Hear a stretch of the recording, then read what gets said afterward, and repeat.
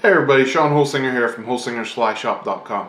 Bringing another fly tying video, another nymph pattern, and another worm pattern. I've been on a little kick here lately, so we're going to stick with it. This is a really cool one that I saw Sun tie on Instagram. He did a little short video of it, sped up one, which was really cool. But I wanted to share it with you guys in case you don't follow him. And he's a really great tyer, really great guy, so give him a look. And anyhow, this is a cool pattern. I will suggest I tie it with squirmy worms, and I don't fish squirmy worms a lot because they don't last real long. I've always had that issue. So I will fish this. I'm not going to lie to you. This is a great looking fish. It's going to be a stocky killer, I'm sure. And you know, this makes a really great looking like a millworm pattern, which would be great for imitation for millworm. But it's used with squirmy worm material, and squirmy worm material just isn't real durable for me. Haven't had a lot of luck with that. So what I would suggest with this, don't go overboard and fill your box up with them, because squirmy worm tends to deteriorate. So I say tie these as needed, and you're going to catch fish on them, but don't spend a lot of time tying a whole bunch of them, filling up a box just for them to deteriorate in your box. You know, tie 6 of them, go out fish.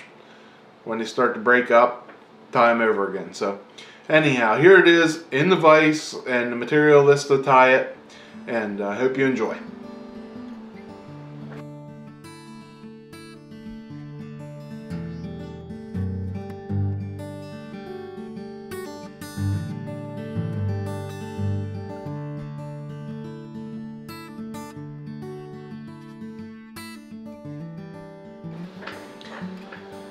Alright, here you see this simple little worm in the vise, and let's get into tying it now. For a hook, I am using a 7/18 size 14, and we're just going to throw that in the vise there, and then I'm going to use some lead. This is 0.015 lead wire, and we're going to cover up our hook with the lead here. So be about, I don't know, 15, 16 wraps there, somewhere in the middle there. And snap our ends off, and then we're going to put it right in the middle like that. Now for the thread, I'm going to use some, this is yellow thread, and any lighter color, white would work great for this. I just want to lighten up my squirmy worm here a little bit. So we're just going to cover up this lead and go back around the bend just a little bit. Now I'm going to put my ribbing on this fly. For ribbing, I'm using a Brassie sized silver wire, ultra wire.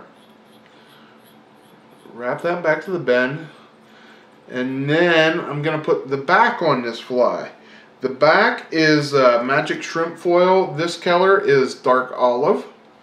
This is some stuff we got from Jan Simon, and you know, got some stuff and not sure how long we're gonna have it.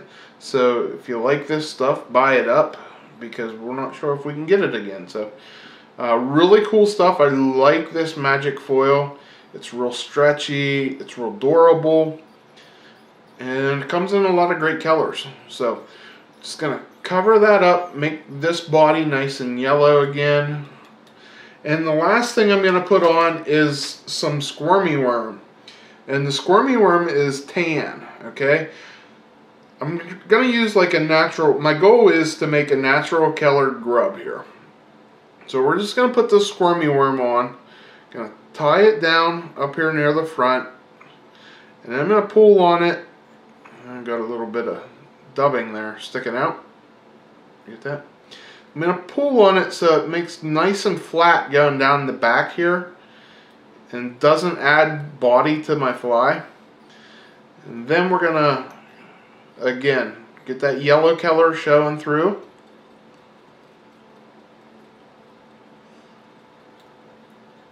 And smooth it out up here at the head a little bit. Now, I got a little bit much there. Let's see if we can trim this off. Okay. And then we'll smooth it all out. Okay, next thing we're going to do is we're going to put this squirmy worm on here. And as I wrap it, it's going to segment itself. And if it rolls forward a little bit, you'll see up here in a second, just give it a push back and it'll slide right back into place. As we get up here towards this end, there, it's starting to roll. So I'll just take and push it back with my fingers and it'll go right back where it needs to be. Oops. And once I get it up here to the eye, I'm going to tie it off. Now you can see that's a pretty natural colored bug I mean. So we're going to tie that off there, trim it, and now I'm going to put my shell back over the back here, this magic skin, or sorry, magic shrimp foil. And there we go. Now I'm going to pull this pretty tight. I want it to lay right over the back, and then I'm going to tie it down. Okay, get a couple nice wraps, and then I'm going to tie back over the foil so it doesn't want to come undone. And throw a half hitch to hold it into place. Okay, now I'm going to rib this, and when I rib it, I'm going to keep it, try to maintain the ribs of the squirmy worm there. I mean, you're not going to, but try to keep it close and it'll look really cool. And your rib will actually sink into the squirmy worm in the gap there, but it'll show up really nice on the back, as you can see.